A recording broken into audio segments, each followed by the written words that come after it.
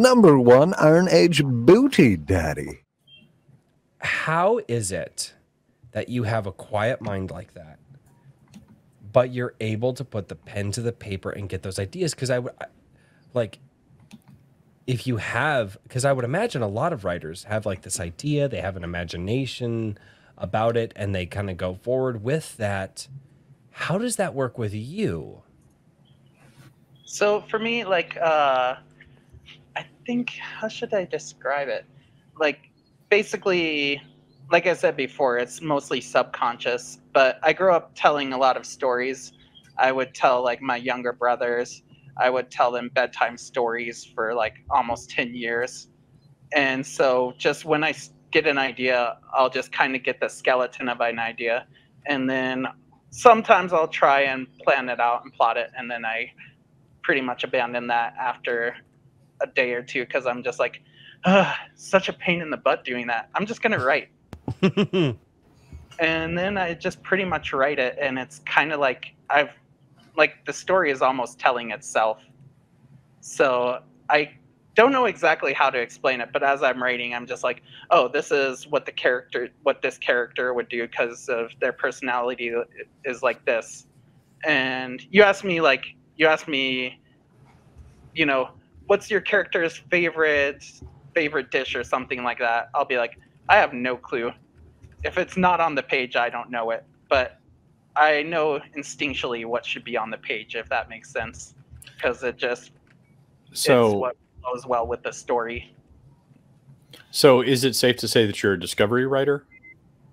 I'm not sure what that is, but Well, it's kind of like it's a nicer way of saying pantser, as in you don't necessarily do a lot of outlining.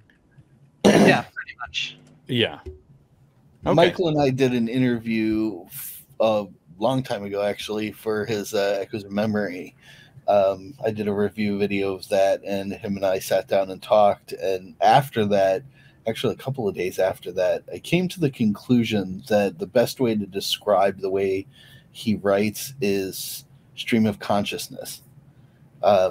Basically, literally. You sit down and just run through everything that's happening point to point to point to point to point in the scenes that you're working on at the time. You don't worry about what's coming next. You don't worry about what you did before. It's just what's happening right now as you're writing it out on the page. That's better than I could say it.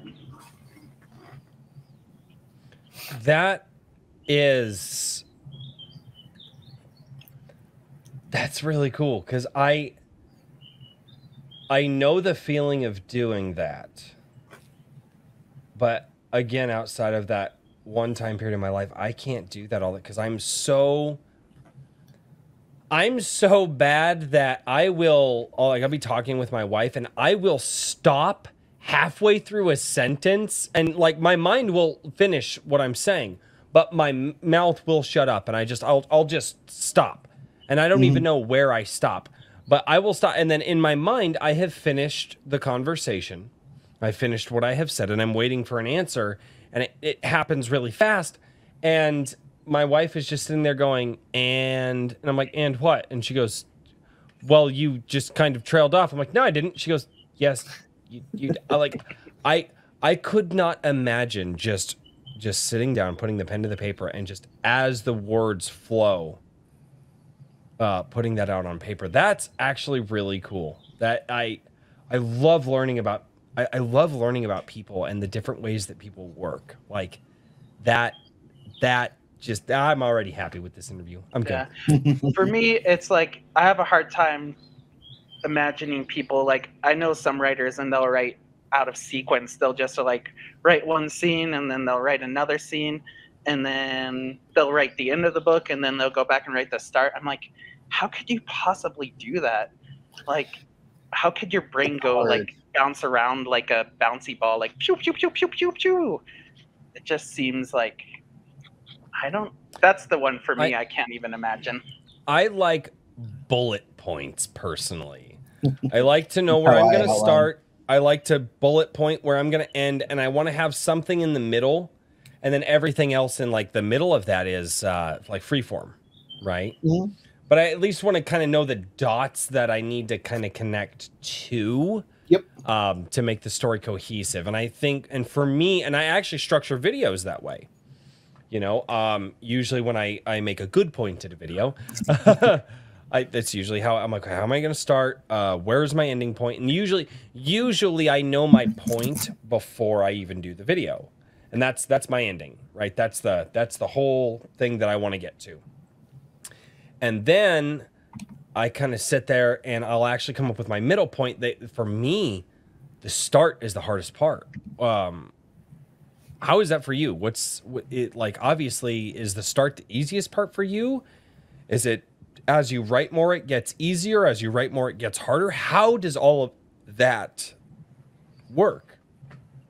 Usually, whatever point I'm writing at is the easiest point for me. Except for the blurb, like the back cover blurb. That will always be the hardest. Blurbs are hard. There you go. There you go. But yeah, usually like starting works is pretty easy. And I don't know, it's just wherever I'm at is the easiest point for me. It's except for like I kind of do what you do with, you know, the point and the point, like the bullet points. I do that, but probably much less structured than you do. For me, usually I'll just kind of have the overarching idea and then maybe a kind of idea of the ending, and that's about it. So usually I just have a concept, like my sleeper agent books. I just one day I was like thinking of the term sleeper agent. I was like, that'd be cool if the like sleeper agent sounds like a cool name for a book. I should write that. And I was like, what would a good story with sleeper agent be? And then I was like, what if it's about a dude when he sleeps, he can see through the eyes of people who are awake? And then it just kind of came from there. Thank you so much for checking out this clip from Iron Age Nights. We go live every single Friday at 8 p.m. Central. Our goal is to bring to you the storytellers who are building and creating culture, trying to get away from what the mainstream corporations have subjected us to for so many years now. It would be so awesome if you would like this video and subscribe to the channel if you liked this conversation.